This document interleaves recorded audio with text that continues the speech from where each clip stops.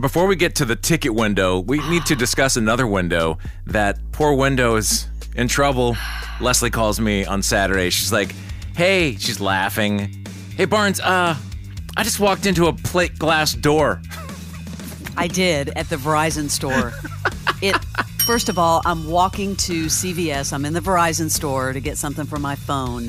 And the window was so clear, it looked like their door was open. Fram. And so I plowed right into a plate glass window. Lanny was in there all of a sudden he heard this big crash, and it was me. So you didn't break it?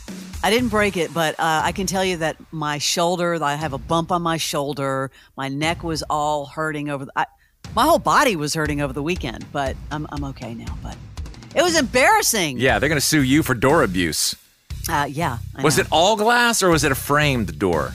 It wasn't a door. It was the actual glass. You walked into the window? Yes. It looked like it was open. Nice. I'm sure that's happened to other people. Please. Well played. It's happened to you. They usually put a little something like a butterfly sticker or something so you know it's... Nothing. Yeah, okay.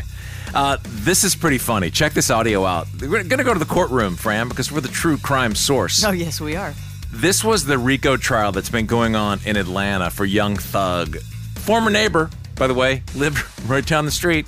He's on trial, and all these other people, all these witnesses. Check out this witness. Now, this is real court. This is not an SNL sketch. This is real. This is real from Fulton County Criminal Court last week.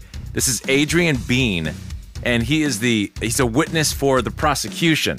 And check this dude out. On the stand. Packed courtroom. Man, can I get a water or something?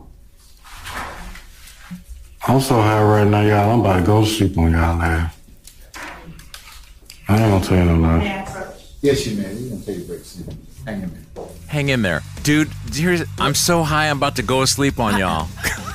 Get on the stand. This is such a credible witness. I'm glad to see that's going well.